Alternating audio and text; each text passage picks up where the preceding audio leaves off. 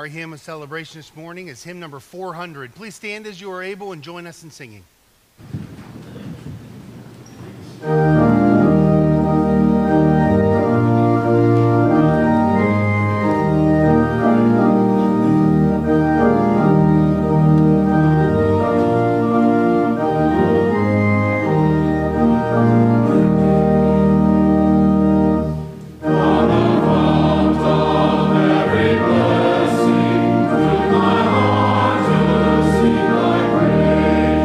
The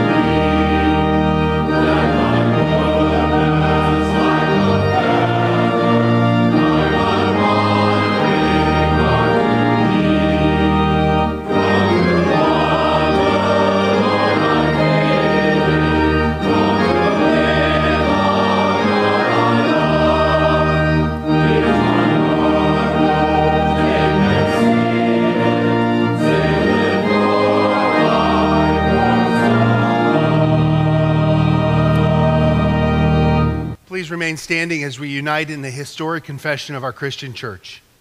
I believe in God the Father Almighty, maker of heaven and earth, and in Jesus Christ, his only Son, our Lord, who was conceived by the Holy Spirit, born of the Virgin Mary, suffered under Pontius Pilate, was crucified, dead, and buried. The third day he rose from the dead. He ascended into heaven and sitteth at the right hand of God the Father Almighty. From thence he shall come to judge the quick and the dead.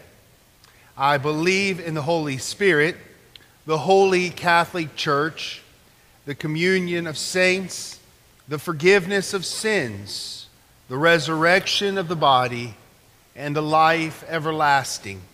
Amen.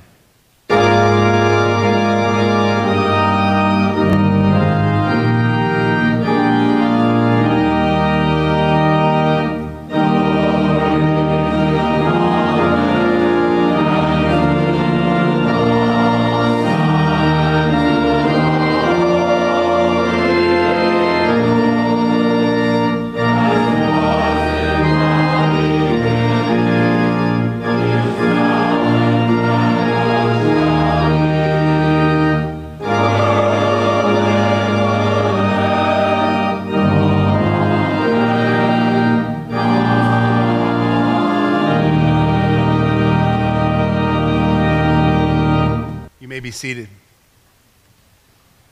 Let us prepare our hearts for prayer.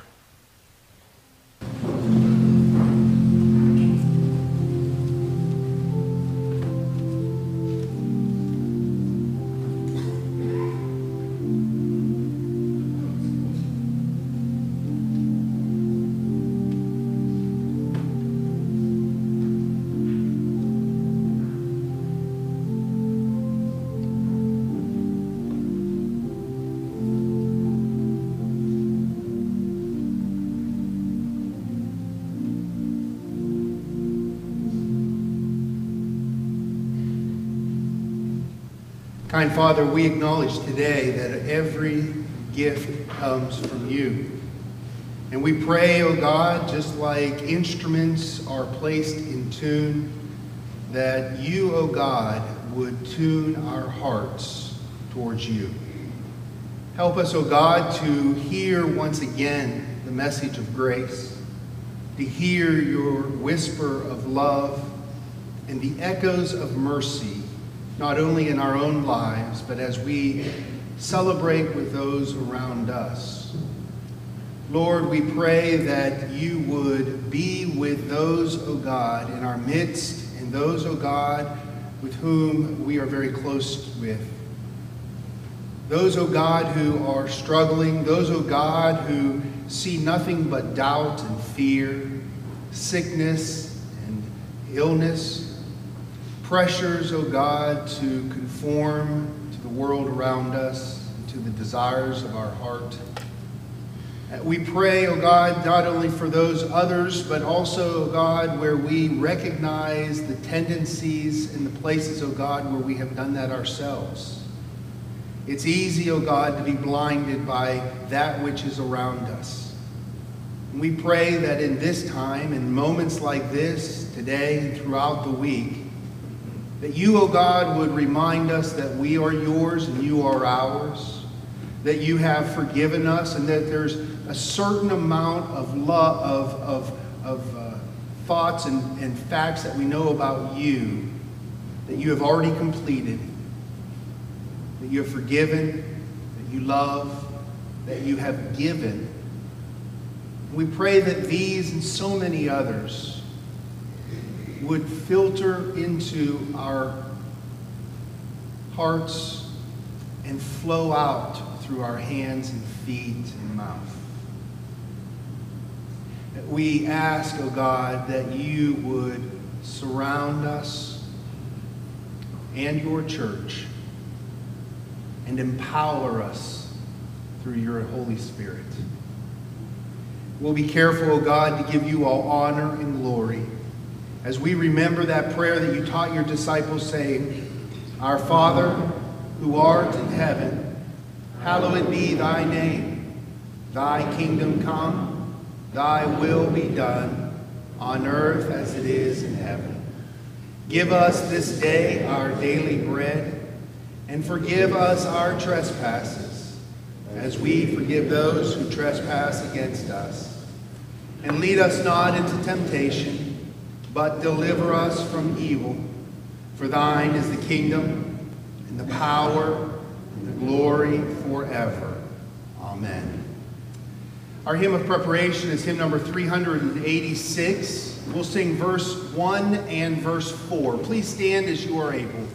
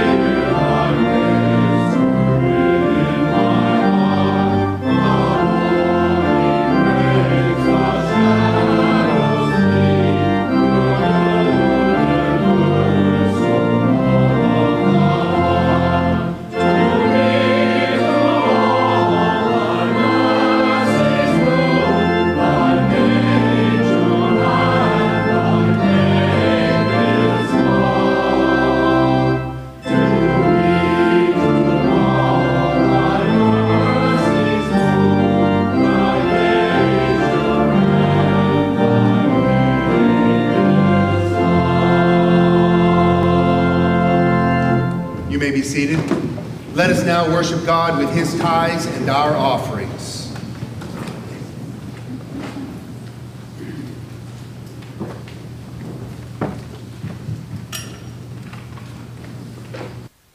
Let us pray.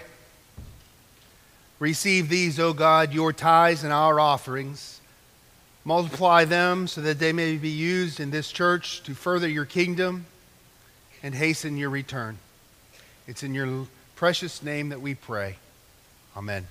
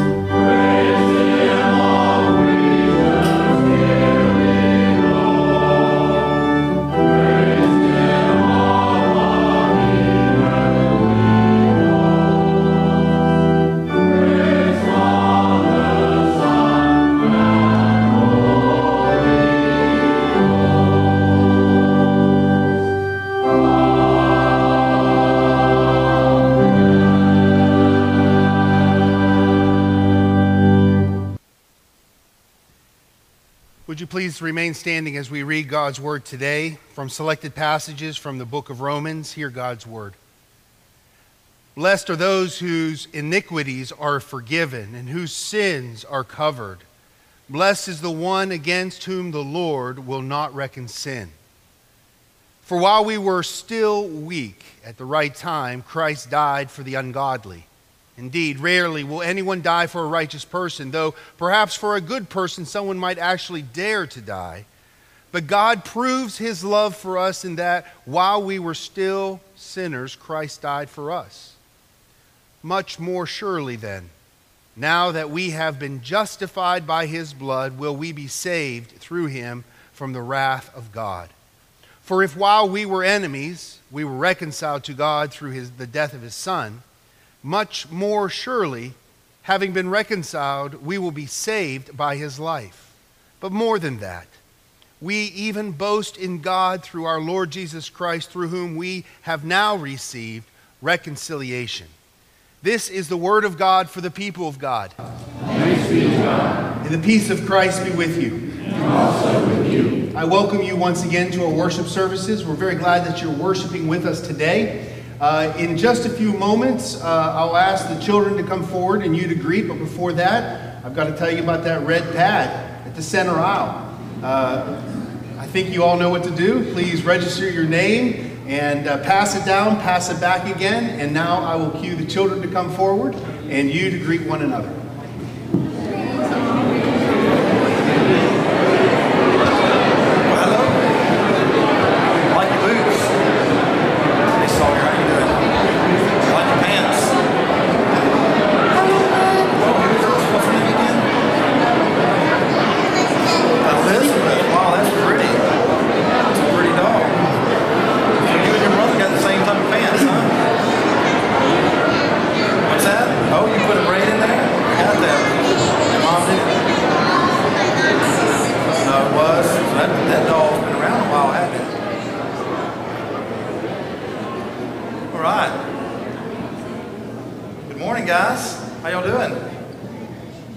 I need to ask y'all a couple questions. I need some help. All right, if you had to pick one person to do something really nice for, who would it be?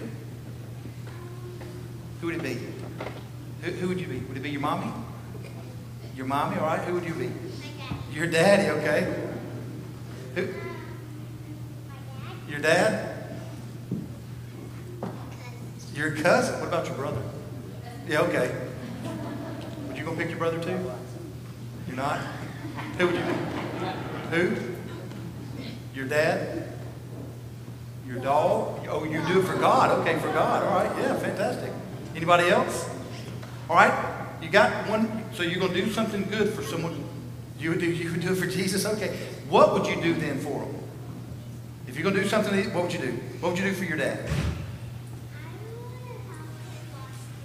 Wash the clothes. Okay, all right. What would you do, John?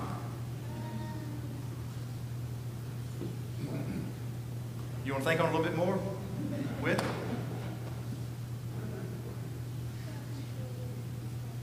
You would pray every day? Okay. Well, you want to do something else? What would you do? Oh, and straighten the house. Okay, good. Now, the good thing is that in 3 weeks, you know what we're going to do? We're going to do something that's called Random Acts of Christian Kindness. So you'll get to do one thing or maybe two things for anybody you want. And so I want you to, between now and 3 weeks, that's 3 Sundays, you get to think about if you want to do something maybe for your mom or your dad, or might even be maybe your neighbor, or maybe your teacher, or maybe just someone you don't know that you just see them someplace, and what you want to do is do one thing good for them. Okay? So we're all going to do that in 3 weeks, okay? So we've got to get ready. You want to get ready? All right? Well, you're not going to get ready? Well, we got 3 weeks. We can work up to it. Well, what we'll do is let's pray that God will help us, and God will help us find that one person, and then we'll also know exactly what to do, okay? So bow our heads. Let's close our eyes. Oh, God, we give thanks that you love us and you care for us. We give thanks for these that sit with me. We give thanks for their life and for their families. We ask your blessings upon them, Lord. We pray that you would watch over them, that you would keep them safe, that as they would grow in every way possible. At the same time, we want them to grow in you. We want the understanding and the certainty of your love to be a core part of their identity. And then for us, oh God, in the coming weeks, when one of the things we're going to do to help get ready for Advent and get ready for Christmas is to do these random acts of kindness. Guide us and direct us, not just these who sit with me, but all these that are in this room, as we seek to do that for a witness in the community of your love and mercy, particularly at this time of the year. For all these things we give thanks, and we ask your blessings, and we pray it now in the name of Christ. Amen.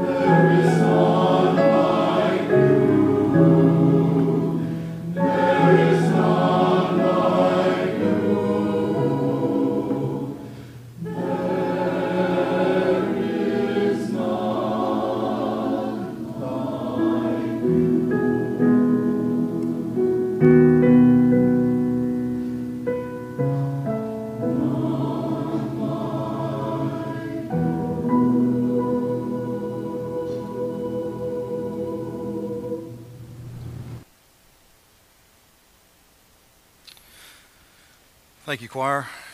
Always a joy to listen. They'll be performing Handel's Messiah coming up on December the 13th, and I hope you have that at least on your calendars or at least in your mind. It'll be at the 11 o'clock service a.m., and I do want to invite you to that. I want to also say a word about our commitment cards. I want to say thanks to those that have already completed those. Those that will be doing those in the coming days, I want to say a word of thanks for that. We've tried to expand this year.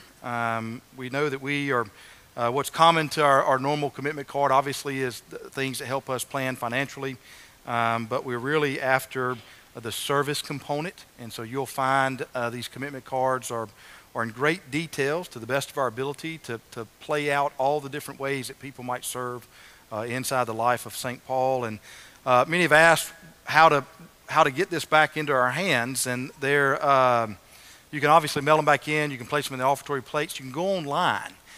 We have both of those laid out online at our website, and they'll go directly to the people they need to go to and with confidentialities in place. And so if it's easier for you to do those online, do want to make you aware of this way to complete that form.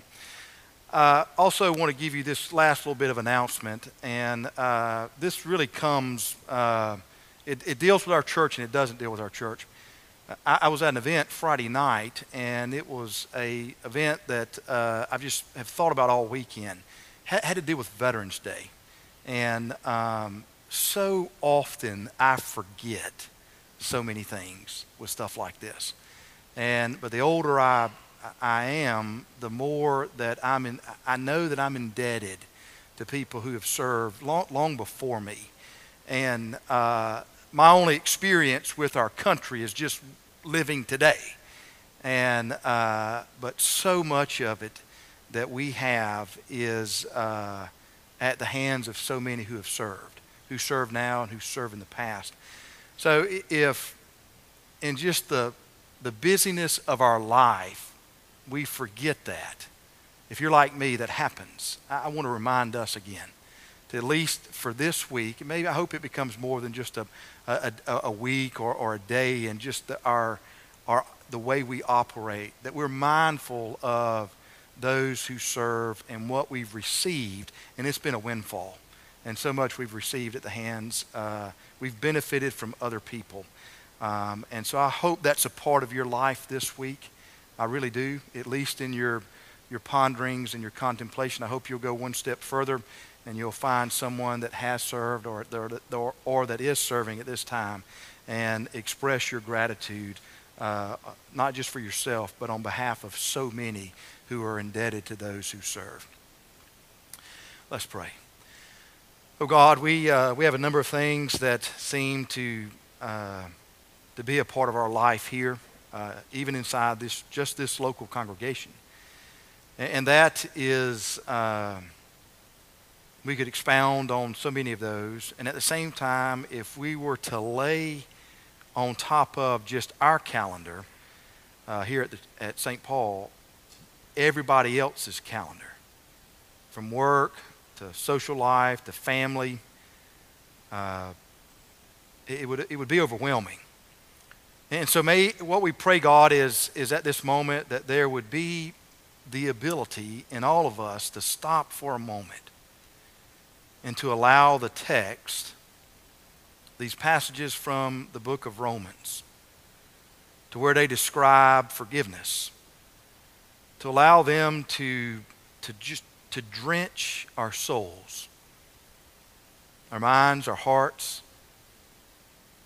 And for these moments that remain, we would find ourselves in connection, in thought, in awe of who you are and what you do. That is the story of the gospel. And so we pray that would come with such a force and power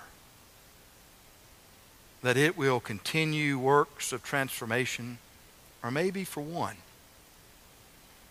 it would begin that good work that we know that you'll be faithful to bring it to completion. For that we give thanks and we pray in the name of Christ. Amen. Last night, Brooke and I were talking about just holidays in general. And I'm sitting there, we're watching TV, watching some of the football games, and we're talking about where we're going to put the Christmas tree. And for some wonderful reason, we have already received our Christmas cards. So mark it down. This is the one time only that our Christmas cards will go out early. Most of the time, we're the ones that you receive like December the 23rd. But they're here. And, I was thinking this morning, we just finished one holiday with all the events that are tied to fall festivals in the community and Halloween and all that comes with that. And then, of course, in our house, we've moved already to Christmas. And that makes me feel sad for Thanksgiving. It does. We moved from one with all the hoopla and then immediately, you could go to the stores today and one of the radio stations has been playing Christmas carols now for a month. And so I've always felt like Thanksgiving, I'm a middle child. Thanksgiving is a middle child, and there's part of me that wants to stand up and defend it, How do you prepare for Thanksgiving? We've done some work, whose house we're going to be at this year, who's going to fry the turkey, who's going to prepare the vegetables, the dressing, what time we're going to eat. And normally for us, we try to fit that in between the football games, at least the one we don't want to watch. So if the good game comes on early, we won't eat early, we'll eat. We just try to fit it in. And so we go through those practical ways to prepare for Thanksgiving. But what I want to do today and next Sunday is to get past that aspect of Thanksgiving and to look at something that's deeper. Stuff that for us to think about, to wrestle with, that deals with who we are, deals with our faith. Maybe it'll affect us in our spirituality, maybe emotional preparation for Thanksgiving, maybe relational. But to not just move from one holiday into the next and miss something that can be so vital, so important for who we are. I'm convinced that Thanksgiving is deeply woven and connected to forgiveness. So that'll be the topic for the next 2 Sundays. That the people I know who live a life where gratitude and thanksgiving just exudes from their persona, they are the ones who live fully in forgiveness. They understand it, they live with it, they grant it. In the scriptures, forgiveness is explained, or you could take the concept of forgiveness and you can divide it into 2 categories. There's one category that has to deal with receiving forgiveness, and then there's another category that has to deal with granting or giving forgiveness. And for today, receiving forgiveness. You would think that would not be an issue for us, but it actually is. How you handle and deal with forgiveness, receiving forgiveness, specifically from God, determines how we deal with other people. That's why it's important. They're related. What you do, what you receive from God, influences how you treat other people. And the truth is, when it comes to forgiveness, at least from God, God has already forgiven us. That's part of what the New Testament describes. That's what we see in the cross. That's what we see in the resurrection. You can go back and look in the gospel lessons about what is this, how the gospel writers describe Jesus, who he is, what he does. Pay attention to what he says in those last moments on the cross. That gives you insight into what God does with this. Father, forgive them, for they know not what they do. God has already forgiven us. The struggle, so, is not whether God will forgive. God has. The issue is, why do we struggle to receive it? And so I want to give you some things to think about today for possible reasons why we, even those inside the church, struggle with receiving forgiveness. We have a hard time receiving forgiveness because what's woven into our DNA is that we think nothing is free. I mean, after all, there's no free lunches, right? We're taught that early on. I mean, I teach that to my children. What I want is for them to develop a strong, a good work ethic. I want them to be proud of the product that they produce with and it could be cutting grass, it could be cleaning a room. Little now in hopes that when they get older in whatever professions they choose, that what's not in question is what they do when it comes to work. And so part of what we teach them, nobody's going to do it for you. You've got to do it. You've got to earn it. You've got to go and make it. The problem is we jump from work and we make that a life principle, a theological policy that says, well, there's really nothing for free, and so if you're going to achieve, if you're going to rise up, you've got to go and do it yourself because nobody's going to do it for you. We teach people to pay back, that if someone gives you something, you got to pay them back. You got to do it back. You got to reciprocate. I've heard people inside the church, when we ask them to describe their faith, they'll say, well, I know that God has forgiven me, and my whole life, what I want my whole life to be is I want to pay God back for the goodness He's given me. Now, I understand where they're going with that. The idea is that they've received, but part of that is this thought of scales. God has given so much, and so my job, my life is to earn and to create, to do things so that the scales get back in this direction. That's how some of you even seen spiritual disciplines. You know what I mean by spiritual disciplines? Praying, reading, worshiping, studying, reflection. How do you see those? Some will see them as things that I have to do as a payback to what God has already done. And so you approach your faith life with the idea that this is what I have to do. Why? Because I got to pay it back. Now, we won't say pay it back, but what we want is more good things on our resume than bad things, because then we can present our resume to God and say, look, God, I'm not really a bad person. What's the message behind that? Ultimately, we struggle with receiving because nothing's for free. There's a whole theology that was developed in the 5th century, 400s around this. It's called penance theology. And the idea was that the purpose behind this was to do good works so that the good works would hope be a reminder of what we did that was bad or what we did that was sinful or negative, in hopes that by doing good we can train ourselves to do good so that we wouldn't do bad. And that's pretty good. But we take that and we turn that into, this is the means by which I can pay back or earn my way even with God. And so ultimately, if the image that we have for God is more like this cosmic inventory manager. And he has his clipboard and he's checking them off.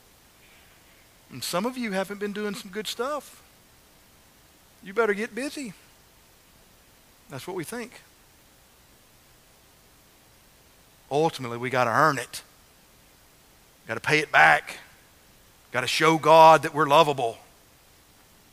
One of my favorite movies is this movie called The Mission. It's got Robert De Niro in it. It's one of my favorite actors, and he's young, and he's a conquistador, and he is in the slave trade. And after he's earned enough, sold enough people, he has enough money, he's going to take a long-term vacation. And when he returns from work, he and his brother get into a fight, and he ends up murdering his brother. And the whole first third of the movie is about he's carrying around all of his conquistador armor. And it's about to kill him. It's muddy, it's rainy, kind of like today. And there's this scene where he's climbing this mountain because he's trying to find peace. And he links up with this priest. And they're climbing up this giant mountain, and he's falling down because carrying hundreds and hundreds of pounds. And eventually he gets to the top, and he's teetering where you don't know if he's going to make it or whether he's going to fall back. And right when it looks like he's going to fall back, one of the actual natives that he was chasing pulls out this knife, and he cuts the rope, and away all that armor goes. And you would think that this is freedom and he's going to stand up and embrace. He's actually angry because someone cut the rope. And for a minute, he thinks about diving back down the mountain to grab the armor. Because after all, he's got to pay it back. And there's some of us that are just like that. Got to earn my way. I got to show God. And so we see good works as a means to earn salvation. When what works are really, it should be a natural conclusion of of a love of God that just flows. That's different. And so the idea that God has, did you hear the text? While we were yet sinners, he died for us. You have been forgiven. The issue is, can you receive it? It might not be free for God, but it is for you. This part you can trust in. Another reason why we struggle with this, we have a hard time receiving forgiveness because deep down we do not like to confess or admit, even admit that we're in need. It's a struggle for us. I mean, when's the last time that you really confessed your sins? I mean, we don't even like to talk about that in the church. We feel uncomfortable whenever we just mention the word sin. No, let's talk about something else. When's the last time? Now, what we like is the general, when we do the liturgy for confession, I can keep it general. God, forgive me, forgive us. We're all this way. But don't ask me to actually name the issues that I struggle with. That's a little uncomfortable, isn't it, God? I mean, when's the last time? I'll never forget, and unfortunately, this happens more times than I care to admit. In the mornings, when I wake up early, my family's still asleep. It gives me time to go over my day. I plan it out. I like lists, and part of my list is a time of prayer and scripture reading, devotional reading. And so I drink my coffee, and part of my little prayer time is I've got a little system to it. And part of it is I need to ask for forgiveness. And so I'll say, God, just forgive me, and then I'll keep on going to the next thing. Kid you not. It's like God said, forgive you for what? Which one? When you lost your cool last night with your spouse and your kids? You want me to forgive you for that? Or do you want me to forgive you where you're prideful? And there's something about how you see yourself at times that can be a roadblock to someone else? Is that what you want to be forgiven for? Which one is it, Shane? See, we don't like to get that personal with God. It becomes too much of a struggle for us. Sure, I might be able to ask for forgiveness, generally speaking, but don't ask me to lay my cards out on a table. That requires too much vulnerability. You want to know the crazy thing? He already knows. So maybe confession is not something that God needs, because he already knows it. Maybe confession is something we need.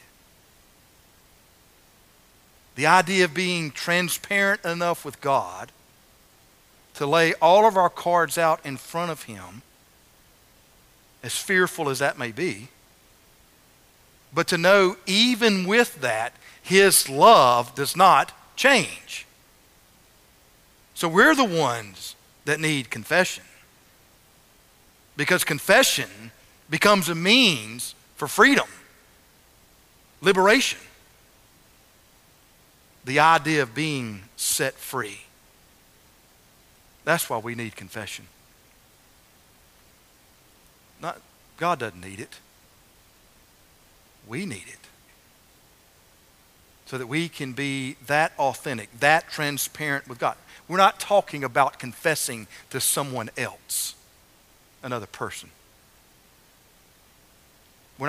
I'm talking about receiving forgiveness from God and why we struggle with that. Sooner or later, it will involve confession, so that it can make its way deep down into the depths of your soul, where you know that God fully knows who you are, and yet still loves and cares deeply. That's what forgiveness is. It's all the baggage in the armor that all of us carry around, and we are destroying ourselves with it. Forgiveness is taking out the knife and then cutting it free. That's what it is. And it involves confession, not for God, but for you, but for me. But now there are some. The struggle is I really don't like to admit I need help. St. Augustine's one of my theological heroes. 4th century bishop of northern Africa.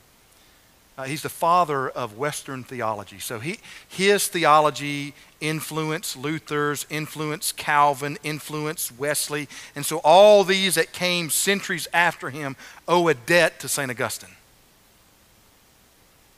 When he was on his deathbed, he had his closest friends write all the confessional psalms, about 8 or 9 of them in the Old Testament, on the ceiling.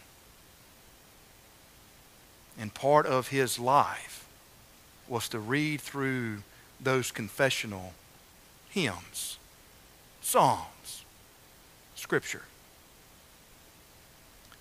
That's interesting. Here, by all accounts on church history, a hero, and yet he needed confessional psalms. I wonder if there's a lesson learned in that. And then finally, we have a hard time with receiving forgiveness, even receive forgiveness from God. And this is where I think most people are, because deep down we're afraid God is really like us. Anthropomorphism. We are this way, so then therefore God must be that way as well. So what do we mean by that?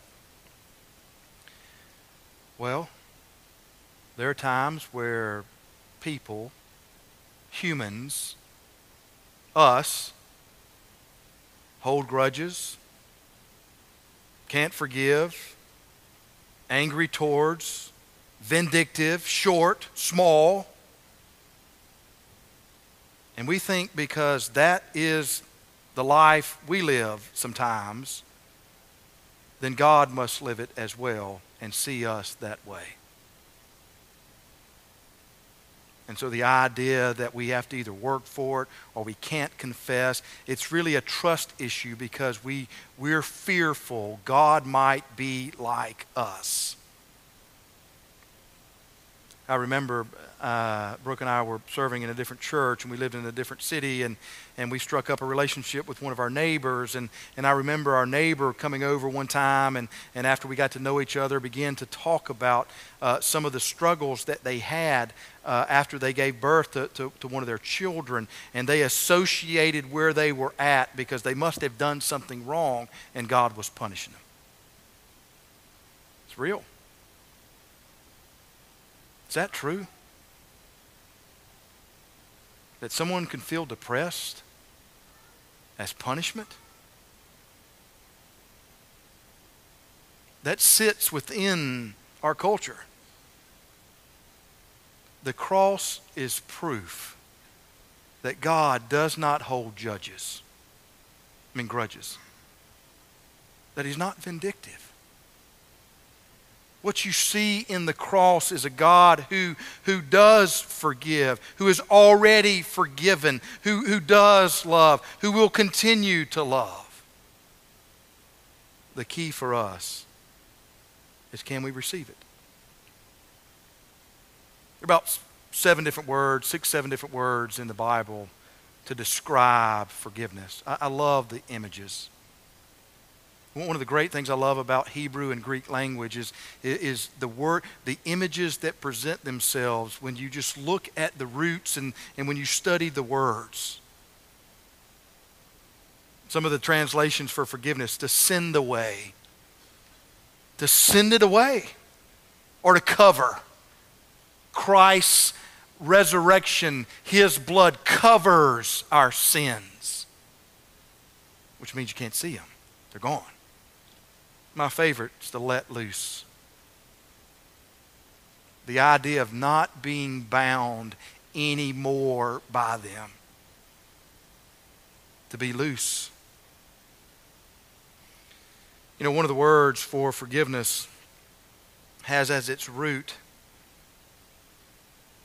that shows up as the same root word for grace and for joy. That's not by chance. Which means it's also connected to Thanksgiving.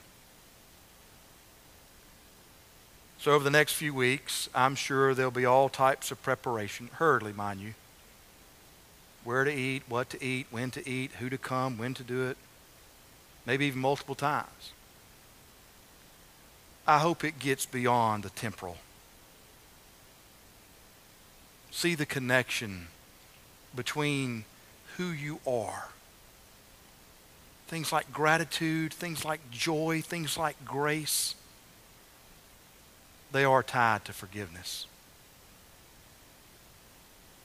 I hope this has been a wasted exercise. I really do. But there's not a single one in here that struggles with receiving forgiveness. I really hope so. I'm afraid it's not. You can trust Him to receive what He has already given to you. You are forgiven. Do you know that? You are forgiven. Even those things that you've buried down that nobody in the world knows. And you hate it about yourself. You are forgiven. That is a causation of the cross and the resurrection. Can you receive it? Can you receive it? Oh God,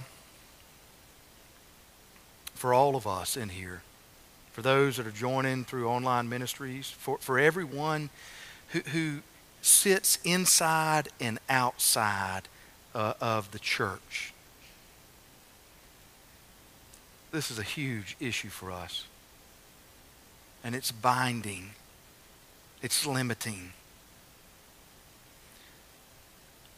Whether it be going back and reworking missteps about how we see earning and what real cost is, or whether it be the fear to confess to you, to be transparent, or the misguided conclusions that we draw about who you really are. In all of this, and maybe even for other reasons as well, oh God, we want the courage enough to be open. We want the courage enough to be transparent, to receive. Oh God, to receive what you give. My prayer is that those things that have held us back for oh so long,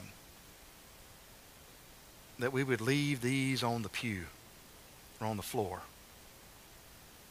And when this service is over and there are those who serve this church by coming and cleaning up afterwards, that they would also take what is left and dispose of that as well, so that we walk out of here a new person.